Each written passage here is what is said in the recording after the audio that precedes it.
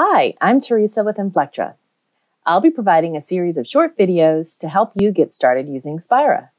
This includes all the editions of the product: SpiraTest, SpiraTeam, and SpiraPlan. In this video, we'll discuss system navigation. So let's get started. Okay, here we are in the login screen for a brand new instance of Spira.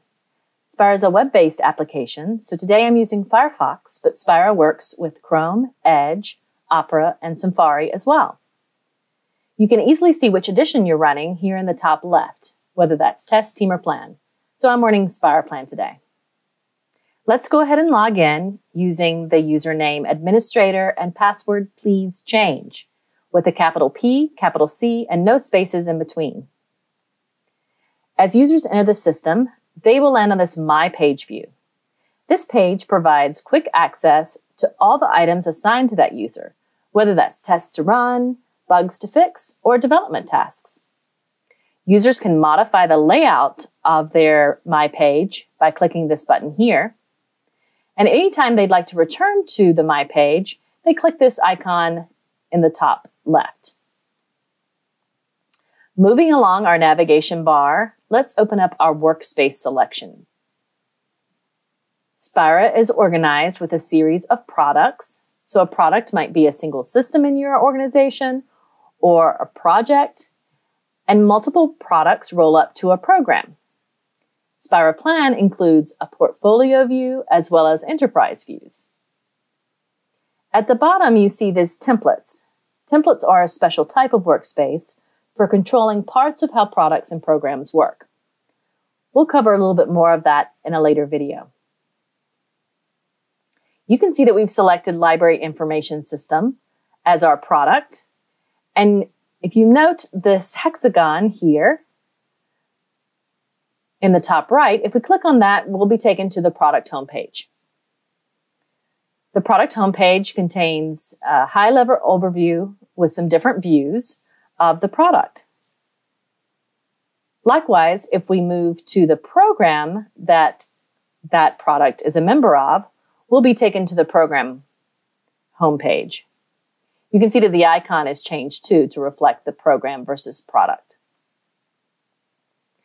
Let's now return back to our Library Information System product and move across the navigation bar to our Artifacts drop-down menu. Here, Spira divides the artifacts into 3 different modules: the planning, testing, and tracking modules.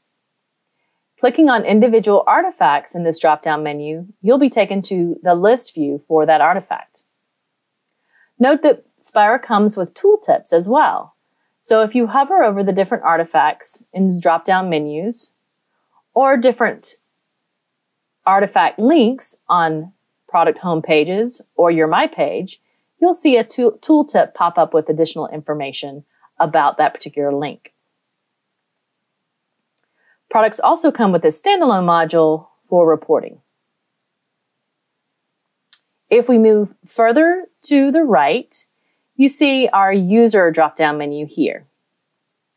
Clicking on the top will take you so that you can modify your user settings. And I want to point out a couple more things in this menu.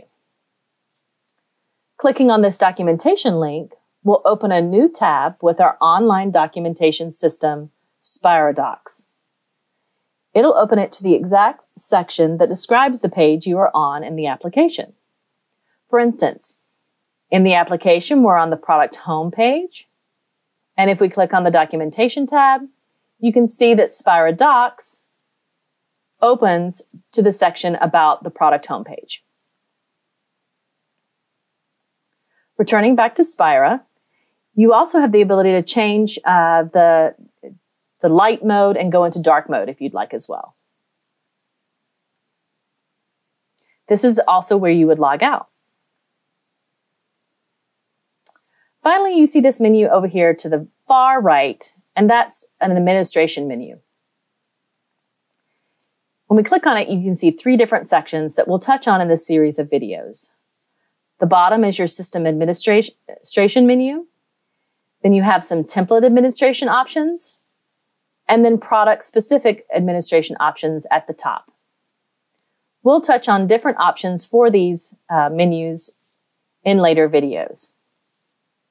For now, let's go ahead and log out. And thanks so much for watching the Spira navigation video today. We have more Spira explainer videos for you to explore on this channel, so check them out now.